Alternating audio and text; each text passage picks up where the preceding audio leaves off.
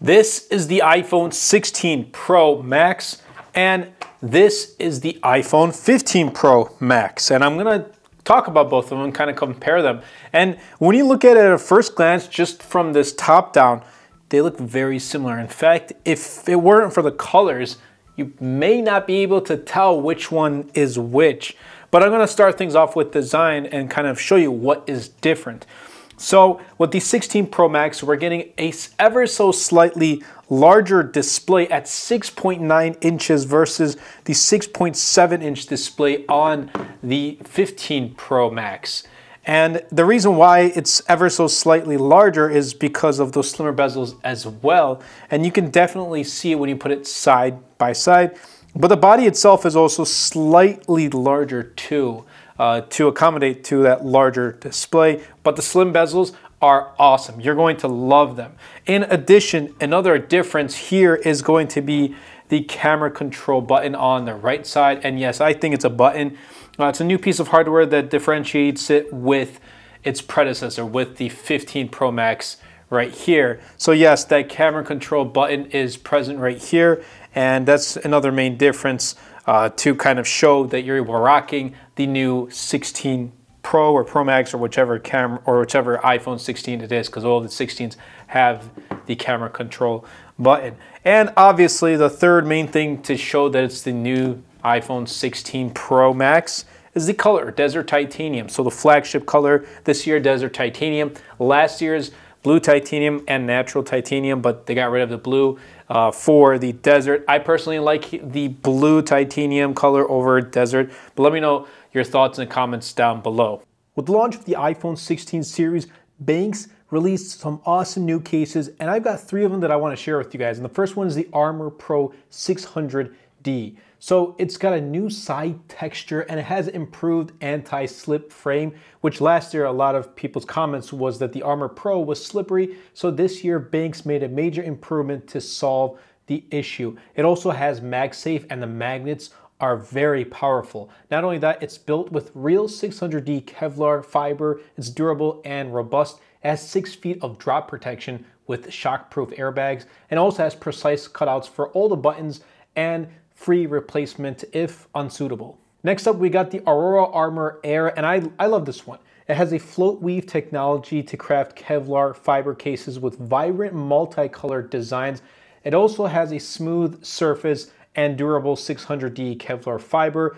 It has an enhanced lens protection, which I do appreciate. It's sleek, it's lightweight, it's elegant, and also MagSafe compatible. And again, the magnets are super strong. The third case is the Passion Green Armor Air. And like the Aurora Armor Air, it has that float weave technology, it has that smooth surface, it has that durable 600D Kevlar fiber, it has that enhanced lens protection, it's sleek, it's lightweight, it's elegant, it's MagSafe compatible, and yes, those MagSafe magnets are super strong. And if you use code MTG15, you can get a 15% off discount. Huge shout out to Benks for sponsoring a portion of this video. Things are a little bit different when we come to the software and performance. They're both currently running iOS 18, and they're both eligible, or they're both going to be running Apple Intelligence when that does come out.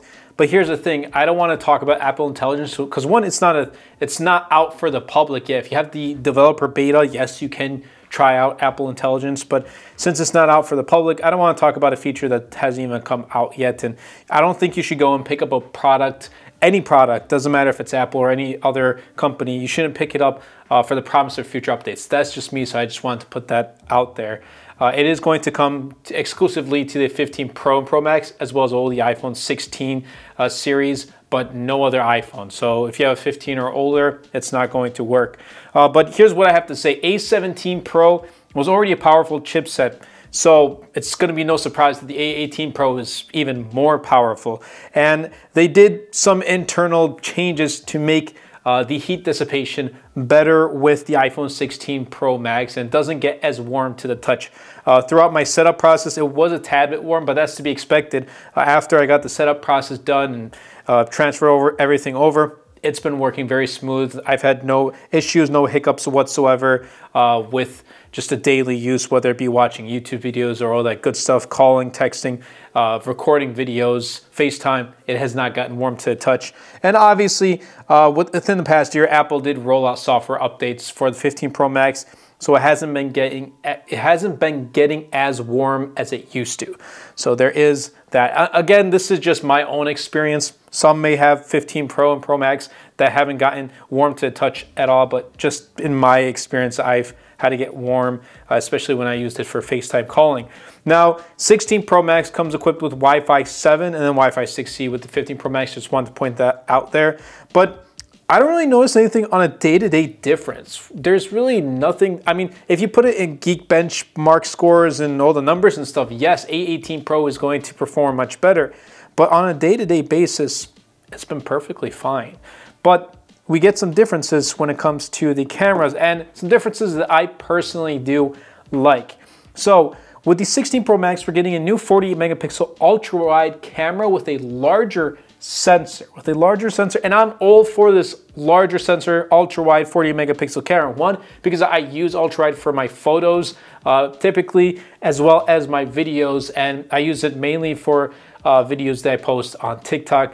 Definitely be sure to follow me if you haven't already, as we are creeping towards 40,000 followers on there as well. And actually at this rate, I think I'm gonna pass the amount of followers on TikTok than I have here on YouTube. Definitely be sure to subscribe to the YouTube channel. My goal here is 45,000 subscribers before the end of 2024. So it really does mean a lot if you do subscribe and you support the channel. But I'm happy that they got the new ultra-wide 48 megapixel camera. It's great. Now, camera control, it acts as like a shutter and a zoom button. So I'm gonna press on it, and as you can see, you just kind of tap it right here, and it shows you kind of the zoom. And I'm gonna bring it just a tad bit closer right here, so I can kind of zoom in or zoom out. If I click right on the screen, I can change it to the depth. I can change it to the exposure. I can have it into just camera modes. I can change the styles, tone, and I just like to leave it in zoom. That's just me, but I don't know. I've been having some accidental touches in the last couple of days, so it hasn't really been on point. Maybe they can fix that with a software update. And what I mean is, like, I'm about to use it, right? And I click on it, and then just like, I don't even press it again, just like one slide and it takes a photo. I don't know how that happens, but nonetheless, it's a cool feature, but I think it's not 100% like fully baked yet. So there may be some kind of work to do on that. Again, this is my experience. Some may have a flawless experience, but for me, it's, you know, hasn't really been 100%, but it's still a cool feature to have. In regards though, everything else with the cameras is just so much better on the 16 Pro. That doesn't mean, oh, you know, we get a new ultra wide, I should definitely upgrade from 15 Pro to 16 Pro Max. No, it doesn't mean that. It just means like you're gonna get some camera improvements. And if you are an avid camera user and you really care about your ultra wide quality, then yes, you're gonna get that improvement with the 16 Pro Max. When we head over to the battery, here's where things shine for the 16 Pro Max. Apple does promise up to 33 hours of video playback right here on the 16 Pro Max versus 29 hours on the 15 Pro Max. And so far, it's been performing awesome. Like, the 16 Pro Max lasts all day, no issues whatsoever, but the 15 Pro Max, like, I had to charge it before I sat down to record this video and to talk about it with you guys. That's pretty much how terrible the battery life has been, and just the battery life itself, the battery health has been pretty bad, like 90%. That's surprising. I thought it would be like 89 at this rate, but yeah, 90% is not good in 1 year. And I use my phone often, and my 13 Pro Max, fun fact, that was still 100% 1 year later when I picked up the 14 Pro Max. So that does say a lot. So I'm going to have to try out 16 Pro Max and then 16 Pro and 16 to see if the promise that Apple made to the battery life upgrades are actually a real thing. But so far, it has been performing much better than 15 Pro Max. Another thing that I do like is 45 watts of wired charging with the 16 Pro Max, and then you get MagSafe 25 watts of charging. And I always MagSafe charge my iPhones. I have it on my desk. I have it in my bedroom, on my stand. I have MagSafe chargers in my car. I also have wire charging in my car too, but I have MagSafe charger there too. So it really does work out. Like I can just MagSafe charge. I don't need to bring a wire with or a cable with me anywhere. But in the event I do, I know that I have fast charging.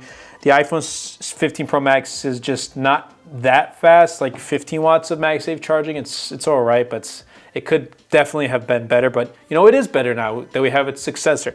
So yes, battery life is definitely going to be better on the 16 Pro Max. Battery department overall is better with the 16 Pro Max. And then the pricing has been the same. Apple kept the pricing on the 16 Pro Max the same as the 15 Pro Max from last year. So that's good. No complaints there. Obviously, there usually aren't too many direct deals or sales from Apple. So if you want to pick it up with your carrier, go right ahead. I personally like to pick it up directly from Apple. Just get it unlocked, and I don't need to deal with paying like 10 bucks, 20 bucks a month for a phone. I just want to pay it upright or trade in my phone, get a discounted price and still pay it upright and just get it over with on day one. That's really it for me on the price. But overall, what I have to say, I honestly feel like this, at least to me, is the smallest year-over-year upgrade between like the Pro Maxes.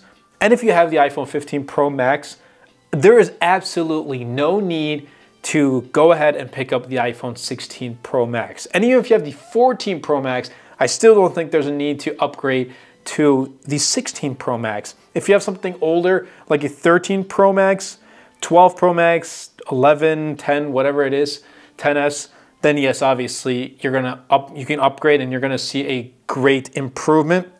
But just year over year, it definitely could have been better. So that's what I have to say about this. I hope you guys did enjoy this video. If you did, definitely be sure to smash the like button, comment down below, and best of all, share this video because it really does help out the channel a lot and will help push my content out to more people. That's been it from me. Check out these cases from Benks for the iPhone 16 series. Truly is awesome, and I'll catch you guys in the next episode.